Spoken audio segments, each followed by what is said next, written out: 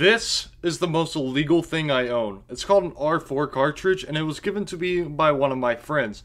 This in particular copy was actually bought online, pre-modded with over 500 games.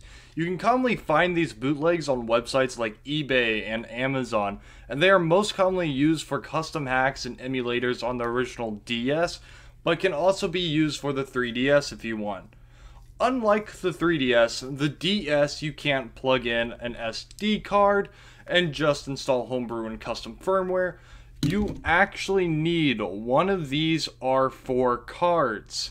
And I'm going to show you how to set up your own R4. If you don't yet own an R4 cartridge, I'm going to tell you what to look for.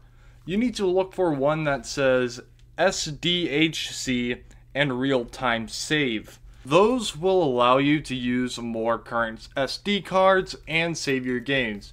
But be careful, if an R4 says gold, platinum, silver, ultra, or dual core, it literally means nothing. They are all the same. Just buy the cheapest one. The name is just to make it sound more impressive.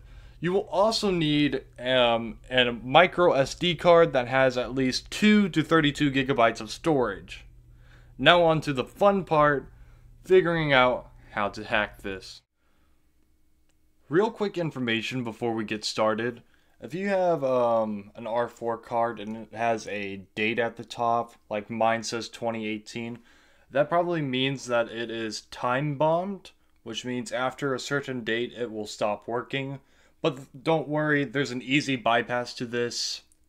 I believe the firmware that we're actually installing should bypass it for you, but if it doesn't, just set the year on your 3DS or DS, set the year before the year up here. Like mine says 2018, so I would set my clock to like 2017, 2016, or any time in the past.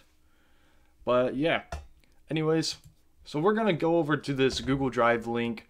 It's right there. I just highlighted it. I'm also going to be putting it in the description so you can just click it and get to here and not have to type everything. And what we're going to do is we're going to go here and we're just going to download the R4 SDHC folder. Once we have that downloaded, we're going to go to our downloads and we're going to open the zip file. Open this folder, and we're going to press Control A, Control C. We're going to go over to our SD card, which I did not plug in. There we go. Essentially, you're just going to press Control V and copy and paste all of those files over. And that is literally it. It's that simple and easy. And now we're going to go actually test it on the console and see if it works.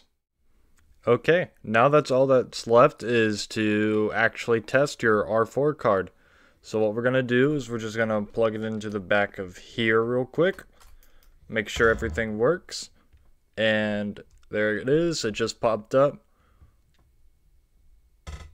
Let's start it up and give it just a sec to boot. And here we go. This is our custom firmware for our DS or 3DS if you want to use it for a 3DS. There's all of our folders. We have our games folder. It's somewhere up here. We have an emulators folder in case you need these emulators. But yeah, have fun with this. Don't get arrested or sued by Nintendo. See ya.